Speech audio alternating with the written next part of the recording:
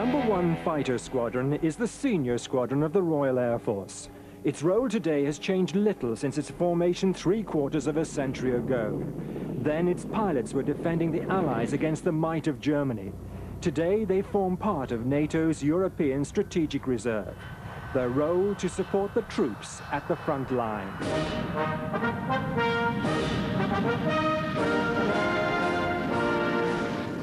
The first really significant date in one squadron's lineage as a traceable unit was the formation of the Air Battalion of the Royal Engineers in February 1911.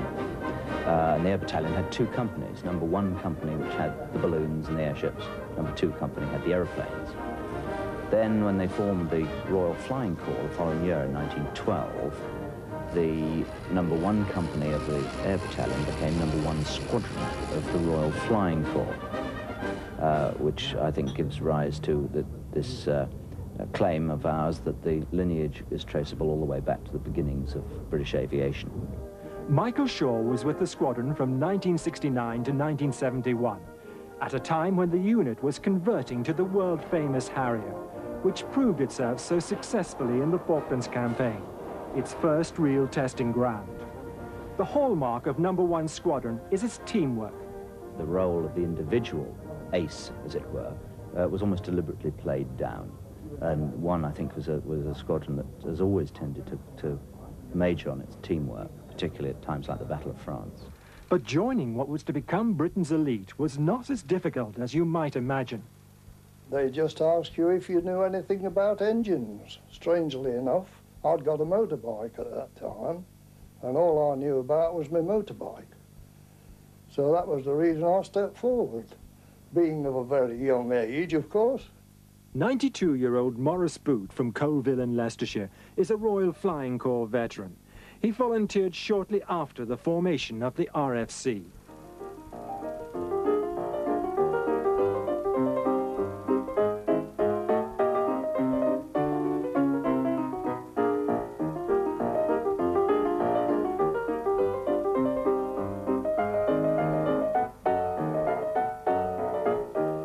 Maurice Boot flew many of these early planes, but his training and flying career was not without incident.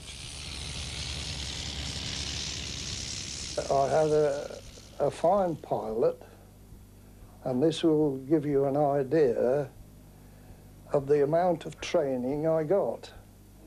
This pilot was a Canadian, Lieutenant Gilray, his name was, and he never flew unless he was K-line. And what instruction I got was cringing in the back while he was doing his stunts round the aerodrome. Then there was the incident with the latrines. I remember on this occasion, flying a Morris Longhorn, the aileron that came up out the front got under the roof of this hut and took it with it, you see. And lo and behold, there was a gentleman sitting on the toilet, which was very amusing at the time. Of course, I didn't know, but then I learnt that afterwards, you see. Then there was the brush with the barn. We had to land over the barn into the wind, of course. You always did. But whether it was the strong wind or what happened, or whether it was my misjudgment, I landed on the roof of the barn instead of on the ground.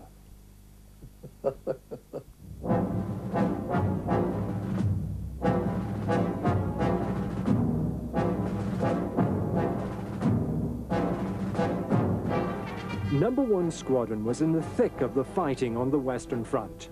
Its role, as always, supporting the troops in the battlefield.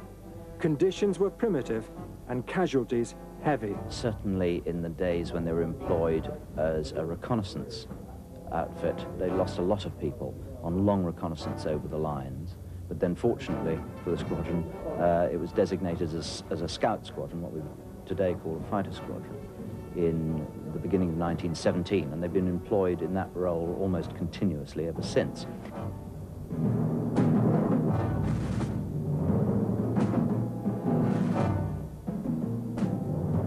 But the golden years for the Royal Air Force and No1 Squadron were between the wars. It was a time of long summers, air shows and pageants. It was a new era of aeroplanes and a new breed of young men to fly them.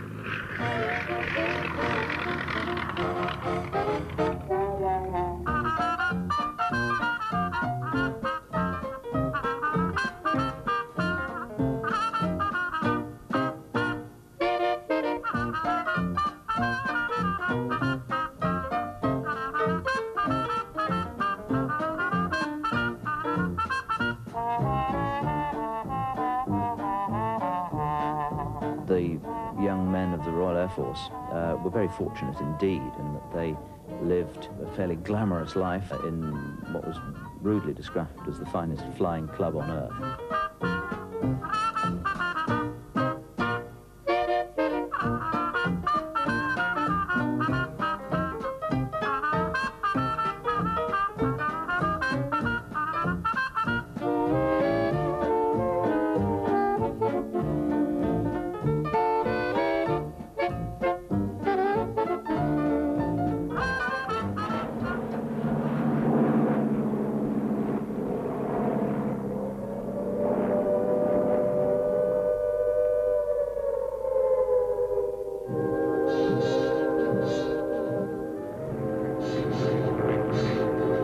Of war, they were the very first unit to be mobilized and sent to France on about day 3 of the Second World War. By this time, of course, flying the Hawker Hurricane. May the 10th, 1940, floodgates opened and the blitzkrieg against France and the Low Countries began.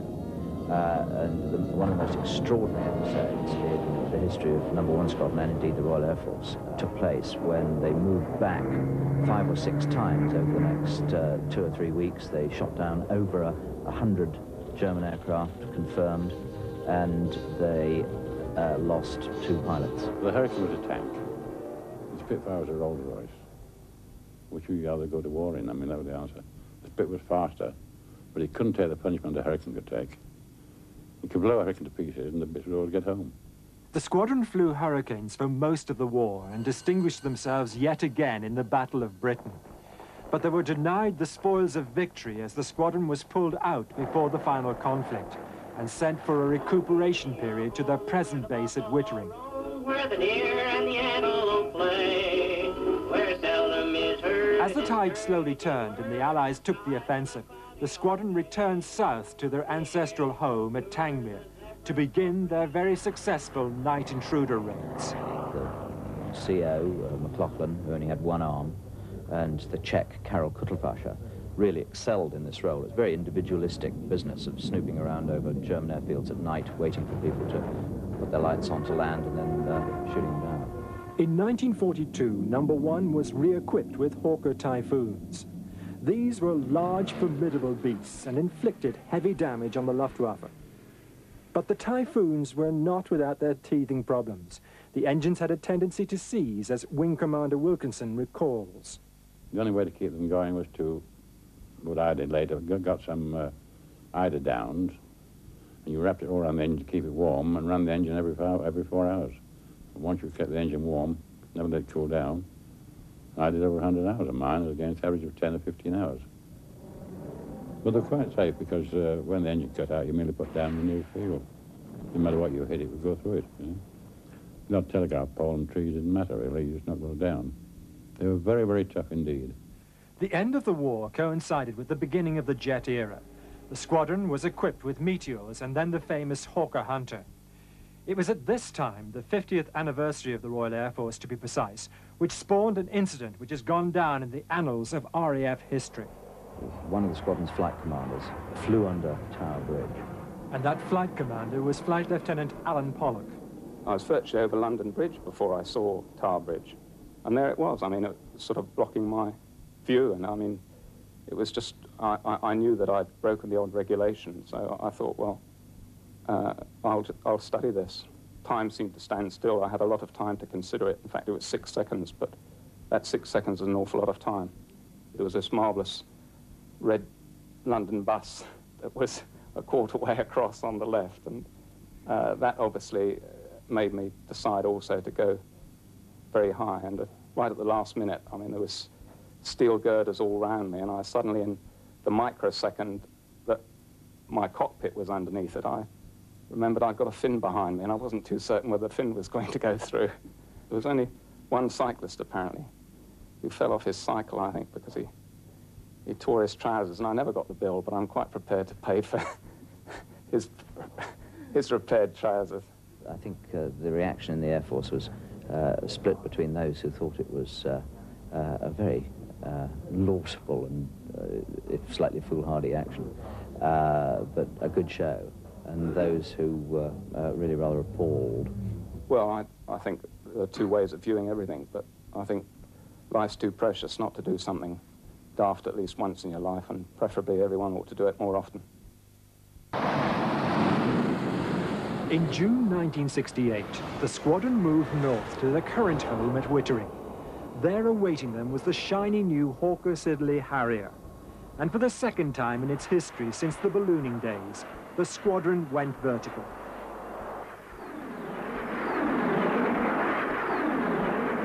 I'd already done one tour on the Hunter in the Middle East, and had joined No1 Squadron just about the time when it was announced we were going to get the Harrier and going to be the first vertical takeoff squadron in the world. Of course, this was a big thrill to be part of that process. And we had no two-seaters or flight simulators in those days, of course, so converting to the aeroplane was tremendous fun, because it was a matter of reading the book and getting in and trying it all for the first time. The great beauty of the Harrier is it can operate off semi-prepared strips or surfaces. So we can operate from almost any airfield or any base. We can go out into farmers' fields, for example, or operate off a highway, a motorway, whatever. For this reason, the squadron is extremely mobile. 4 months are spent abroad in just those kind of situations.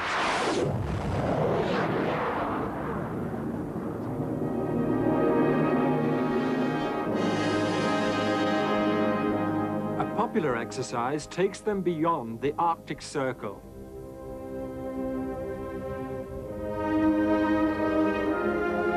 Flying into the Norwegian town of Tromsø and the NATO base at Bardufoss, the first-time visitor is amazed by the sophistication of this sparsely populated land.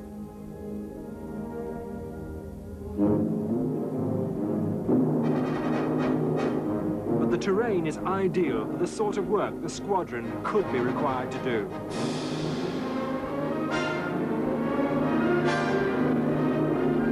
We have to train continuously during peacetime, so we provide a credible deterrent. If we lose our credibility, then that deterrent may not be effective, and that could jeopardize our safety. So it's all about preparedness, really, and as long as any potential aggressor views us as a force to be reckoned with, then hopefully they won't engage us. This is the northern tip of the NATO defense umbrella. The squadron is operating just 300 miles from the Russian border, strategically a sensitive area. Well, the Russians take an interest in what we're doing all the time, and there'll be stuff off the coast listening to us even now. They do test the Norwegian air defences. It's slightly outside our sort of remit, if you like. So the F-16s and so on will launch in response to the Russians probing. So if they came in and buzzed you this time, what would you do? Get very excited, I think. Try and get some pictures of them like everybody else does. But we would react and see how they reacted, I suspect. On this occasion, the exercise is to knock out a ferry crossing. It gives the crew an ideal opportunity to seek out and destroy a typical target. But the people on board needn't be concerned. We've got a 16mm film camera which looks through the gun sight, and it records everything that you call up in the weapon system there. That gives you some indication of whether you've actually found the target and got into the right range before you release the weapon. But it's also important for the aircrew to practice with real ammunition. This is usually done on the many ranges back in Britain.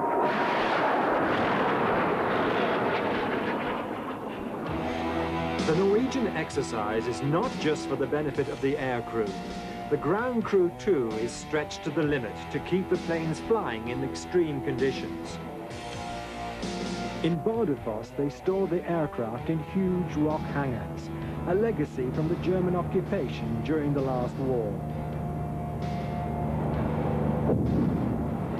It takes 40 ground crew to keep the 4 planes flying. Everybody is keeping watch on every person all the time they're outside. Limited periods outside. I don't really keep them outside for more than an hour and a half. And obviously clothing, make sure they've got the correct clothing. A lot of medium weight woolens, big parkas, boots. Keep them out of the cold as much as possible.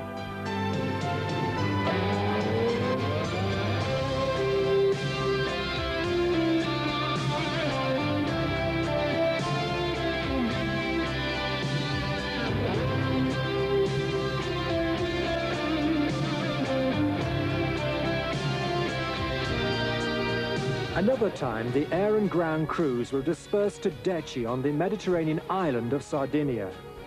The contrast couldn't be more extreme. The temperatures are usually in the 90s, and here the Brits have a rare chance to take on the Top Gun Yanks. And guess what? The Americans play at being Russians. They even copy their tactics.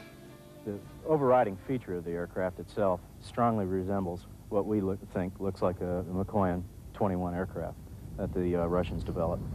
And it's close to the Mikoyan aircraft, the MiG-21, in performance. For the purpose of this exercise, a special pod is fitted to the Harrier. It looks like a missile, and in a way it is. The system is called the ACMI and simulates on computer the complete combat or dogfight.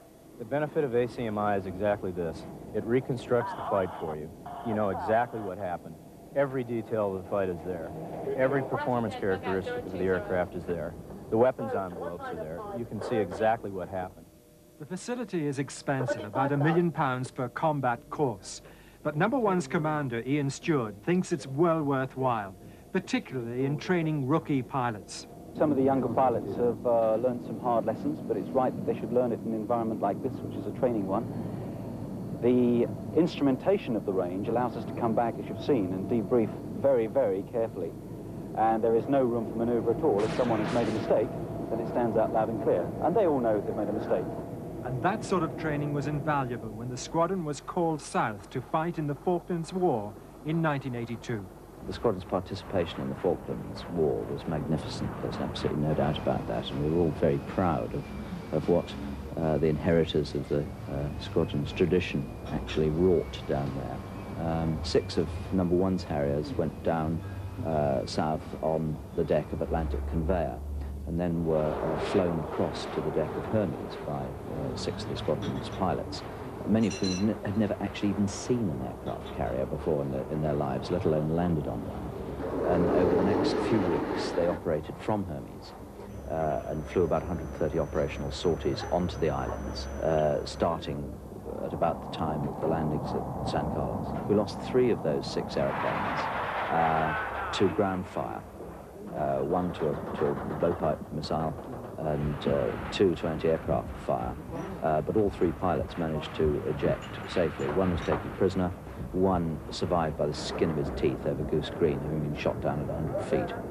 And Jeff Glover, who now flies with the Red Arrows, was that only prisoner of war. Yeah, I don't know if that's anything to be proud of, actually, being shot down. Yes, I did get shot down on my first ground attack mission and spent 7.5 weeks with the Argentinians as a prisoner. I knew the missile site was there, but it was a little bit closer than I was led to believe from our intelligence, and it blew the tail off. And Sea Harrier without tail doesn't fly very well. It went head over heels, and I jumped out almost instantly, but I reckoned I was upside down at the time, and indeed I think that ties in with what ground reports subsequently said, and parachuted into the sea.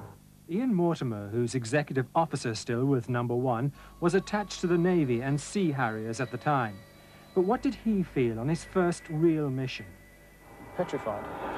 I mean, the first thing I knew it was going to happen was when I was airborne, being vectored towards an Argentinian aircraft that was coming looking for me just as I was going looking for him.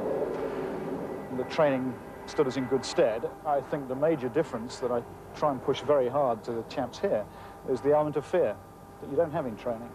And like I say, petrified, I wasn't joking. We really were. And you had to overcome that and get on and do the job.